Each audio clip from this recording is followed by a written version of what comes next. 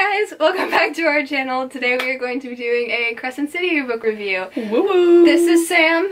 I am Collette. Welcome back to Introverted Reading, and we're just gonna get started with it, I guess. Yeah. So this week, well not this week, a couple weeks ago, we both read Crescent City by Sarah J. Maas. It is the first book in her new series. The first book is House of Earth and Blood. And this book is definitely an adult fantasy book. We are going to give you some warnings for this book. This book definitely has language not suitable for younger readers. It also has some violence that might not be suitable for younger and or older readers, depending on how you take violent. It also includes mild bits of sexual content. If that's not your jam and that's not for you, this book also might not be your jam and or for you. If those things are your jam, or you are just generally okay with them, this book might be your jam. It's all just a big jam. How many times can we say that in a sentence? So we're gonna give a quick summary of Crescent City. This is going to be non-spoiler, and then later Sam will give you a time code for when you should skip to, once again, non-spoiler sections if you have not read Crescent City yet.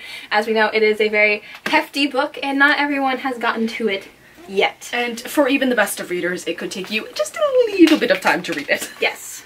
Alright, so Crescent City is a more modern fae type of story. If you have read the rest of Sarah J. Maas's books, you know that she usually does stories involving fae, but they are usually set in a more medieval time type of setting. Yeah, so this is a new world, but it's set in a city that is like New York City, and it's modern day, so there are cell phones and stuff, but it has pretty much every mythical creature that you could ever think of. If you wanted a mythical creature in a book, you'll probably find it in there. Yes. So we've got demi-fae, fae, just like the original Sarah J. Maas books, but now we are adding werewolves, archangels, fallen angels, different types of, so it's a lot of, it is like, it's an adult fantasy. There are a lot of characters and a lot of... And humans. And there are humans within this city. There's a lot of fae, there's a lot of things, there's a lot of humans. Yeah. So this story follows a girl named Bryce Quinlan. She is a demi-fae, and the story basically starts off by talking about her and her friends, Danica. And the Pack of Devils. Danica is a werewolf. She is also the most powerful werewolf to ever be seen, and the leader of the Pack of Devils, which is the city's best defense werewolf pack. Yes. That also starts off following her other friends, Fury and Juniper. And basically, Bryce is a party girl. She goes to parties. She has a pretty ordinary job and life. She works at an antique store. She's just living her life with her friends and her best friend, Danica. But something tragic happens. But then, tragedy strikes. And this story turns into a fantasy, murder, mystery novel. It's a wonderful story. If you are a fan of a good mystery novel, like this book, as long as you're down for a little bit of fantasy. It is a hefty book, and again, it's an adult fantasy. The warnings still apply, but also because it is adult fantasy, it has a lot of stuff packed into it, and it can get confusing at times. So, I'm just gonna leave it at that. This book, we have both given it a magical rating out of 5. I'm gonna give this book a 4.5 out of 5. And I'm giving it a 4 out of 5. And we'll tell you why later. So, but yeah. first, pause, wait. If you don't want Crescent City to be spoiled for you, stop watching now. We're about to talk about things that are gonna spoil Crescent City for you if you haven't already read it. Now, if you want to avoid the spoilers, go to whatever time is right here on the screen. That's gonna be when the spoilers go away. Until then, we're gonna talk about the things that may or may not spoil the book for you. Just for your awareness. We're going to start talking about the 4 pretty much main characters of this story, this book. So you start with 2 best friends, Bryce and Danica. Yes. I'm gonna let Collette tell you about Bryce, and then I'll tell you about Danica, because Collette is definitely more of a Bryce, and I am definitely more viable with Danica. Alright, so Bryce, as I mentioned before, is a demi-fae, lives a pretty normal life. Danica and Bryce did meet in college, and that's when they became best friends. They were roommates. She works at an antique shop, and before the tragic thing that happens with Danica, they're just pretty much living a great life. Living their best lives. They're chilling. The fun thing about Bryce, though, is that her father is the king of one of the districts within Crescent City, basically the king of the Fae. So, but she has no relationship with her father. Things went wrong, and Her mom had a relationship with him that did not end well because she is human, which does make Bryce demi-fae. But she does have an older half-brother named Rune, who we will talk about in a little bit. Bryce really she loves to go for runs. She's very athletic. She is a dancer, which is why I love her so much, because I myself am a dancer. But Bryce is not able to be in a ballet company, which was her big dream because of her demi-fae body type, which is very sad to me, in my opinion. It is relatively sad for most people. Bryce had a previous relationship with a guy named Reed, who in the very first couple chapters she breaks up with. To read. But yeah, Bryce is a big party girl, and she's really great, and she also has a weird obsession with basically their world's equivalent of My Little Ponies, Jelly Jubilee, which I find hilarious. So, alright. Yeah, that's Bryce. But on the flip side of that coin, you have Danica. Danica, as we mentioned before, is a werewolf and the leader of the Pack of Devils. But not only is Danica a regular werewolf, she is the most powerful werewolf since her grandfather, which, as you might imagine, pisses off her mother to no end. Like, actually to no end. Like, her mom actually definitely hates it. But Danica's walking around, she's living her best life. Danica is very fun, she's very free-spirited, and she loves to hang out. She likes to hang out with her friends, she likes to hang out with the Pack of Devils, she's very much interested in her friendships. Danica wears her signature leather jacket with the back embroidered, "Through love, all is possible," a jacket she will eventually, after her death, pass down to Bryce. Yes, I did say her death. Danica does die within the first 200 pages, along with Connor, the beautiful, beautiful, beautiful Connor. The new Sam! And the Pack of Devils. Which is sad, but we'll get there in a minute. Yeah. But once you get Bryce and Danica, you have two more characters that we should probably introduce, and that would be Rune and Hunt.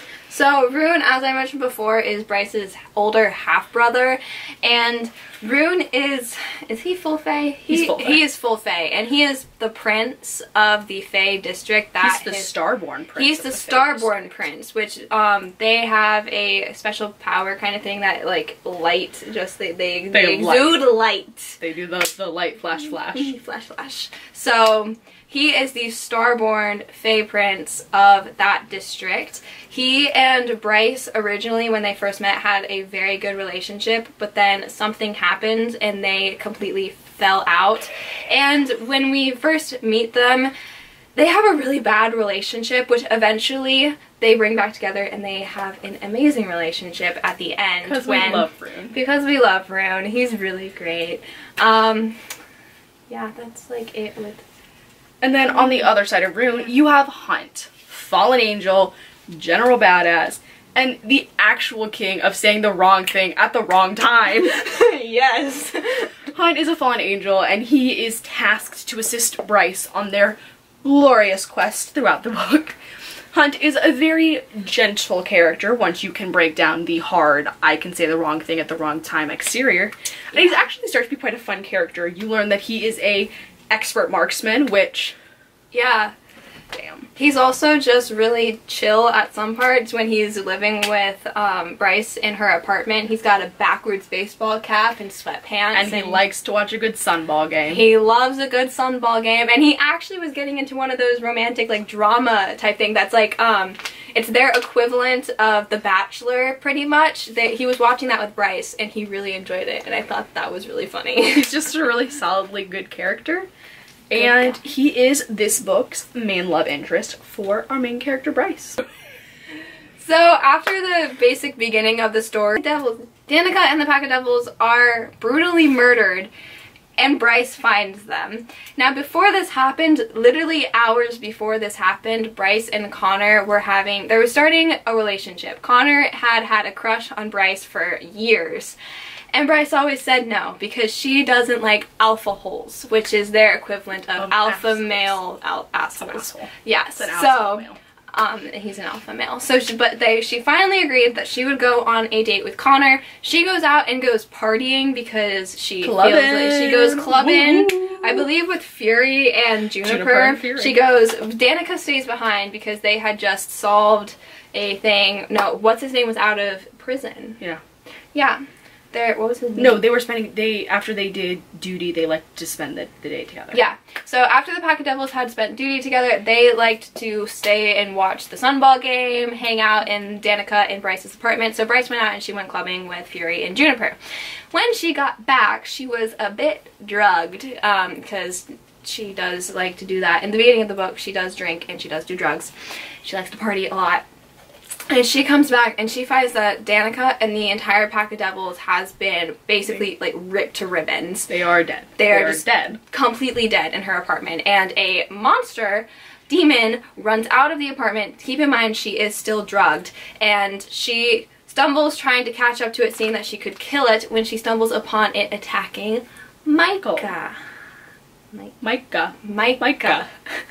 The Archangel, who essentially rules the entirety of the city. Yeah, and he is currently being attacked by this demon that they do not know what it is yet. Bryce comes and she basically saves him, and then she... what else is an inebriated girl gonna do but save the leader of an entire city? Yes, and when this all happens, she gets very injured, a slash to her thigh from this demon. It runs off, and that's when Hunt show up and bring her in for questioning, and then the story doesn't get better from there. Yeah. After there, you have about an 18th month to 2-year time gap in which Bryce moves into a new apartment that Danica bought before she died and was trying to convince Bryce to move into, but since the apartment was paid off and Bryce is generally pretty close to broke, she went ahead and moved in.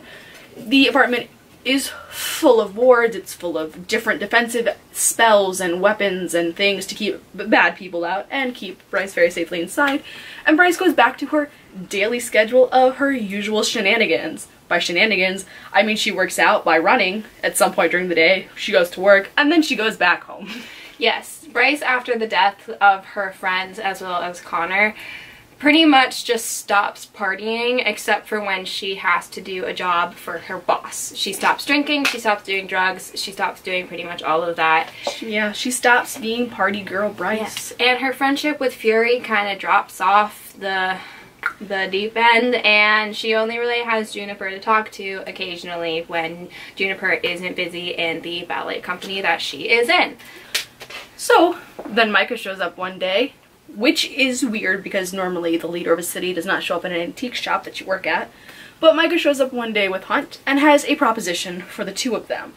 Bryce gets to help down who killed Danica and the Pack of Devils with Hunt's assistance. And she gets to figure it out, who killed her friend, which is kind of the only thing she's wanted to do for 2 years now. Yeah, this part was just, you know, it was sad. But Bryce does accept the offer and continues working her regular job while on top of that trying to figure out what happened to her best friend and the Pack of Devils. Yes, and then we later find out that it could have possibly been Danica who did it. Who did all of this. There is a whole period of time in which you are very heartbroken because could Danica have done this? Yeah. The rest of the book is Bryce and Hunt trying to solve the case. They go to many locations. Rune helps out a lot. That's not really like, it's just a lot that goes on that we don't really have to go through every bit of it. It's the murder mystery part of it. Yeah. So we will leave that a surprise for your anticipation. So all of this is happening, the murder mystery, we find out in the beginning of the book that this thing called Luna's Horn was basically stolen, and it was suspected to be terrorists. Yes. We later find out that it could have possibly been Danica who was the one to steal the horn, basically as a conspiracy theory type situation, and it's all very annoying. There's also the discovery of this drug that pretty much gives werewolves and humans in particular enough strength, as much as, say, an immortal, because they are mortal, they don't have any powers. We're human, we don't have any powers. It's supposed to give them the powers and strength of an immortal. They can literally tear people apart with their bare hands on this drug. The problem is that this drug, once those people have it, they lose control completely. And 100%. And they do not stop until they have killed themselves. They will tear themselves apart just as they've torn apart everyone else that they've hurt. So what we find out is that Micah pretty much says, as well as Hunt, that Danica took this drug in order to become more powerful because there was talk about her having stolen the horn and things going down, so she took this drug to become more powerful, and she was the one who killed the pack of devils and then herself, not the demon that they believed it to be. Which, of course, is a load of bullshit. Yes. We find out Danica, that is wonderful and beautiful, but Danica didn't take the drug. Micah gave it to her. Yes, Micah was the one who gave Danica the drug to completely destroy the pack of devils, because Danica had found information about this drug and about the stolen horn that could potentially destroy Micah.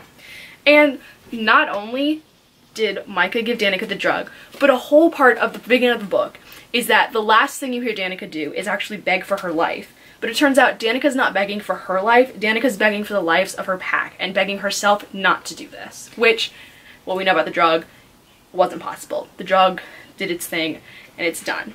But, of course, Bryce is not satisfied with this answer. This is not a good answer for Bryce. And so Bryce does what all people naturally do when they're encountered with the situation of a large male figure coming at you, ready to attack you. She struck back. Yes, Micah enters the antique shop while the other Fae, the leaders of the other territories, are having this big meeting that happens once a year. So no one's able to really come and help her. Hunt included is there. And they aren't able to help her when Micah shows up basically to kill her because she figured out all of this information. But they are able to see her because the owner of the store is, as many people who hoard illegal things, superstitious, so there's cameras all over the place. So Bryce texts her boss real quick, who's at the meeting, and she said, hey, wanna check them cameras? And her boss pulled the cameras up in front of everyone, so they can all see it, they just can't really do anything. Yes, and the characters that we haven't mentioned yet was Lele and Syrinx. So Leheba, we have a disagreement on how to pronounce I have no idea how to we don't know how to pronounce her name at all. I say Labaya. I say that's not correct. I say Leheba. But we're gonna call her Lele. Now Lele. this Lele. Lele. Lele. We're gonna settle on Lele. We're gonna call her Lele. That's what Bryce calls her. This is at the point where I literally started crying. This part where you start crying and you don't stop till it's over. Yes. So Lele is a tiny little fire sprite, which sounds like, you know, she protects the magical books that are in this antique shop because they are literally able to climb upstairs and destroy things, and she keeps them in line. Yep. So when, you know, when Micah comes in, the only thing that Lele knows to do to protect Bryce is sacrifice herself. There is a big water tank in the basement where Lele guards the books, and during an altercation in which Micah throws Sphinx, which is a Sphinx, but it's like a dog-like pet, into the tank. Bryce goes to get it, and in the process of getting it away from the creature who lives in the tank, she actually cracks the front of the tank. And Lele may be small, but she is mighty, and she realizes that since Bryce got Micah locked in the bathroom, she can actually break the tank. But Bryce has to get out first, and Lele's a fire sprite, so she's not gonna make it through that endeavor. But this part made me cry. I started crying when Syrinx was put into the giant tank because he can't swim, and I thought he was going to drown and die. He ended up being okay because Bryce saved him, but I started crying and I audibly was like, no! Yeah, I began crying as soon as it was clear that Lele was not going to make it through this endeavor. Yep. But that does not stop Bryce. Bryce takes the death of her friend, continues to move on, and at the end of the day, pulls one of the moves that I can only say I am immensely impressed by, and shoots Micah. This is literally like my favorite part of the entire book. Assembles a shotgun right from off the wall, takes the bullet right out of the safe, and shoots him. And then, because he's an archangel, he basically blows up when he dies. And when an archangel dies, it pretty much rattles the entire, like, a city. Everyone knows an archangel just dies, and he turned to ash. And what does Bryce do? Vacuums him up. She vacuums up the ashes. Love that. But before Micah died, he realized where Luna's horn was. No. Before Danica dies, Bryce and Danica go out and get tattoos. And Bryce is very confused by the tattoos she gets the next day because she was very clearly drunk when it happened. Yes. But turns out Luna's horn was actually tattooed into her arm. So she was Luna's horn. Luna's horn was part of her. And Wasn't Micah it her has back? opened many portals to another dimension. Wasn't it her back? I don't know, was it? Yeah. So pretty much Danica stole the horn, ground it up, snuck it into the tattoo ink while Bryce was drunk and was not looking.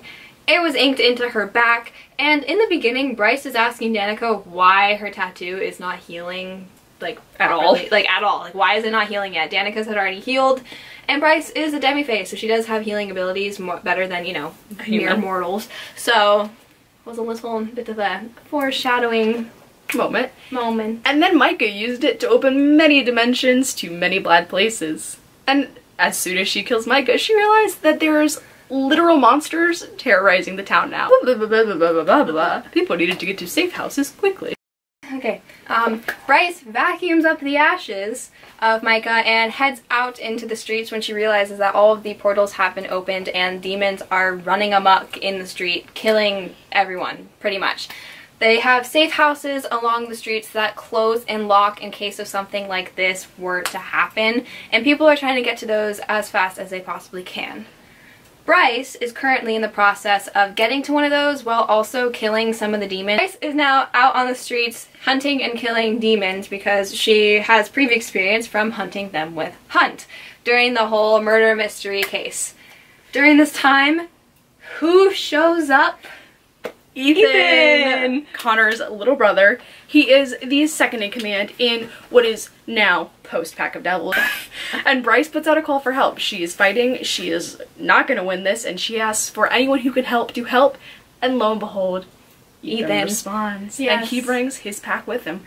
Hunt, Rune, Flynn, Fury, the whole shebang, they're also all on their way to help with the situation because there are demons. Apparently Fury can summon helicopters. That is true. What ends up happening though is that while these safe houses are closing, they have a set amount of time that they will stay open. It is currently closing and Bryce and Ethan are running towards one of the safe houses to get inside. But it's starting to close and Bryce full on pushes Ethan into the safe house and Bryce is left outside still fighting the demons. And Bryce knows how to close them. She knows that she is probably one of the only ones who can actually close these portals, which is stressful. A little bit. Yes. And that is when she actually releases to everyone that she is, just as Rune is, Starborn.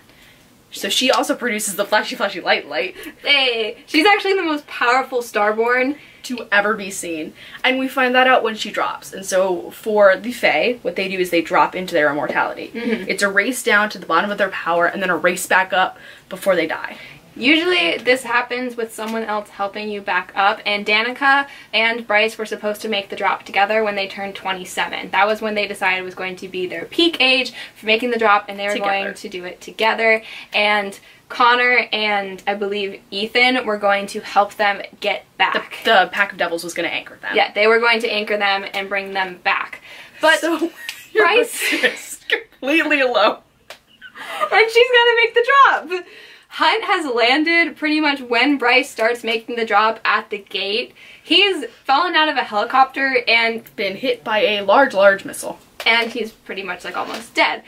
But Bryce is currently making the drop. And what happens when she reaches the bottom? There's Danica. Turns out that when she put her hand on, there's this set of pedestals around the city, that when you put your hand on one and someone else puts their hand on another, you guys can communicate with each other. Yes, and it takes a little bit of your power each time. And it turns out that when Bryce put her hand on and asked someone to help, from the Quarter of the Dead, Danica put her hand on that one and actually anchored Bryce to the drop. So there at the bottom is Danica. And Bryce looks at Danica and she says, I'm not going back. I'm not doing it. The power of the drop creates the starlight that closes the rest of the portals. And for Bryce, she's done. She's done her job. She's done her duty. She can die now. But Danica says, heck no, you're going back. And guess who also shows up?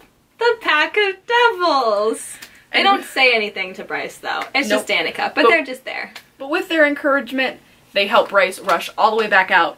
And back at this big meeting of meetings, they're actually tracking how far Bryce is dropping. And Bryce not only drops further than they expected, but further than Rune, and further than they've seen anyone drop in recent history. And further than her father, which means that Bryce technically could take the throne of being, you know, in charge of the Fae territory, but they haven't decided to discuss that yet. Save the day. Bryce saves the day, as one does.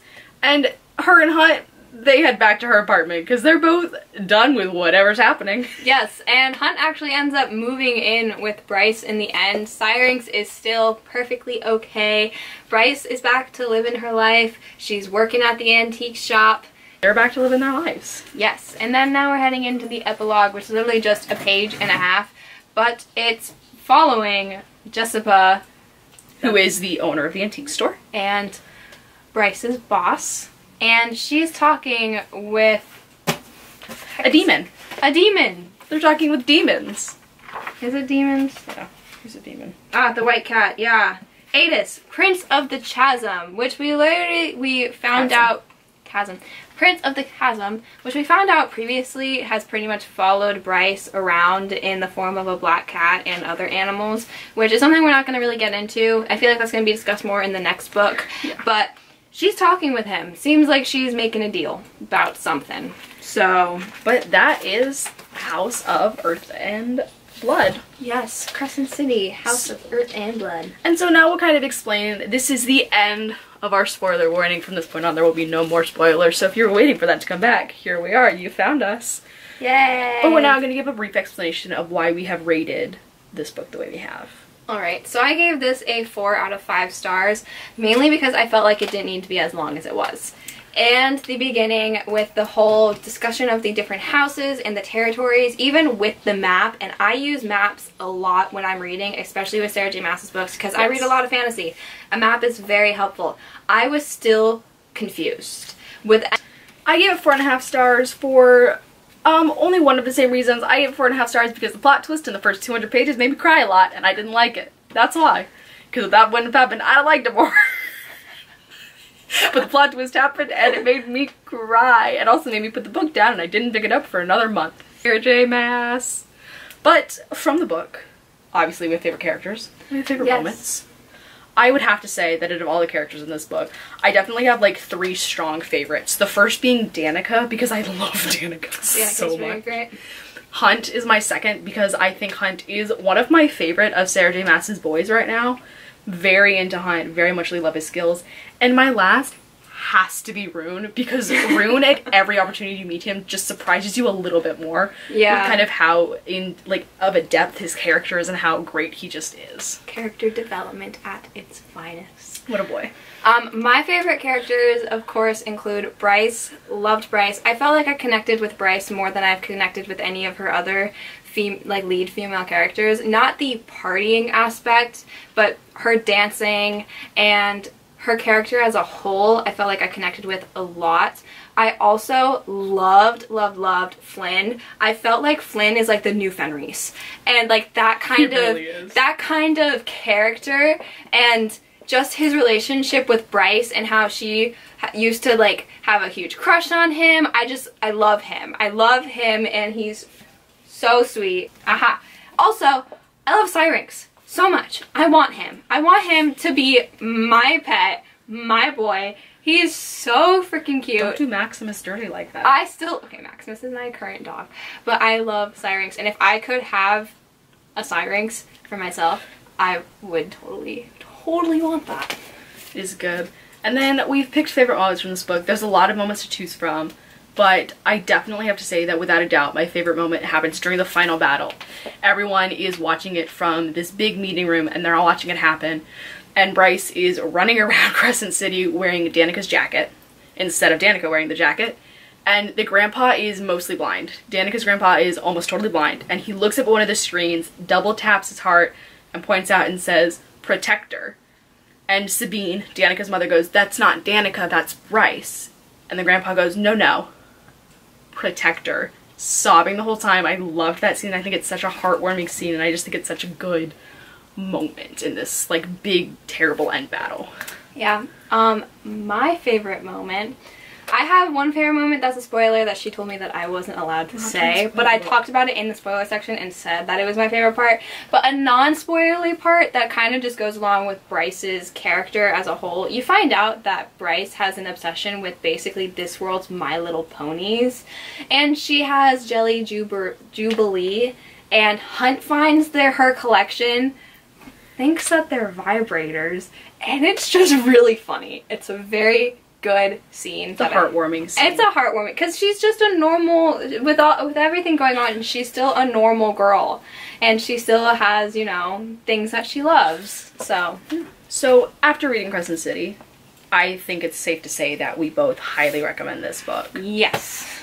We both recommend it if you have read Sarah J. Maas's previous series, if you've at least read A Court of Thorns and Roses. A Court of Thorns and Roses is new adult, so it's more like this in the content variety. But if you've still read Throne of Glass, and especially the most recent of the books, Empire Storms On, you're going to really enjoy Crescent City.